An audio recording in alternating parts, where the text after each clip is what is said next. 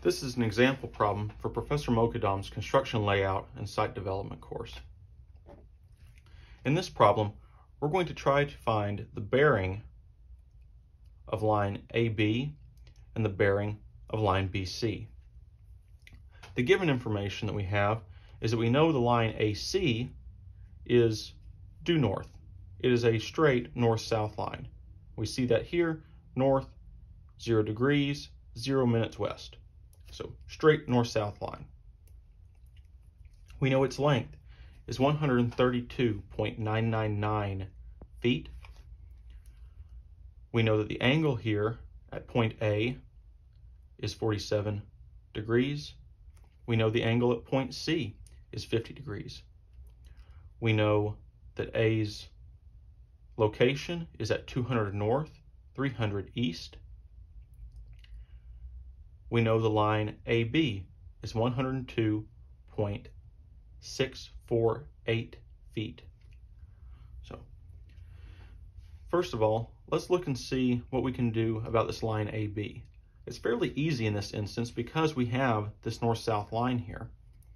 We know that this line is 47 degrees offset from that towards the east. It's very simple. It's north, 47 degrees, 00 minutes east. Now, that doesn't really help us when we get to BC here. So for BC, let's see what we can do about this. First of all, we can go ahead and figure out what this angle is. Might as well solve that. We know there's 180 degrees in a triangle, and we already have two of the angles. So 180 minus 50 minus 47. We find that the angle at B is 83 degrees.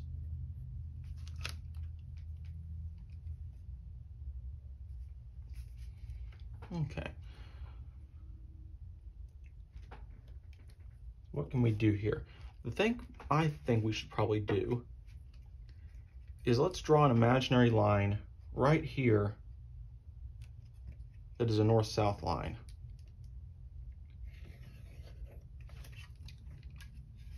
So we'll say that this is a north-south line.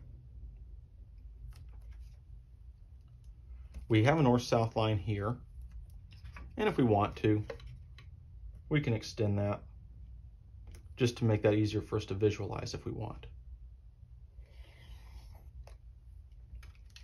My straight edge isn't very long, so I'm making a little bit of a mess, but we'll say that that is also a north-south line. Well, now this line AB is passing through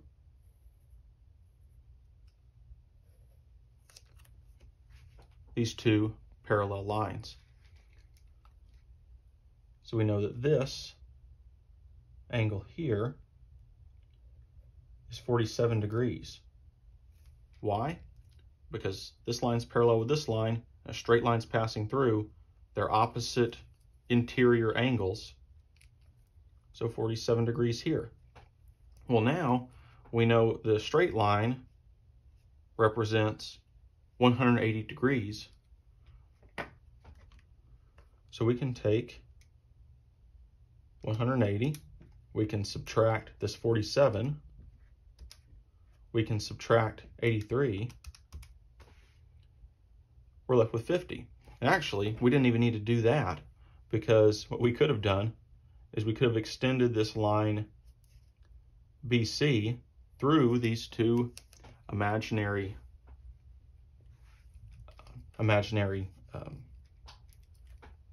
parallel lines that we created here, both running north-south, and that would have told us, based on it being an opposite interior angle, that this would be 50 degrees. So now we know that the line BC is north, and it's facing west, so it's north 50 degrees, 0 minutes west. And if we want to find the length of the line BC, we can do that very easily with law of sines. So we can take, there's multiple different ways we can do it. Let's go ahead and take, let's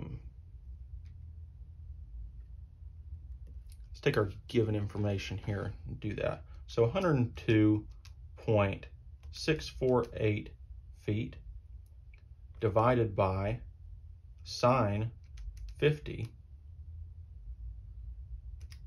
multiply by sine 47, because we want the opposite side length. So multiply sine 47, and we get 98. We have 97.9995. Since I've been working with 3 decimal places, that's going to round up, and it's going to carry through. So 98 feet is the length, bearing north 50 degrees west, and the bearing down here of line AB is going to be north 47 degrees east. Simple as that.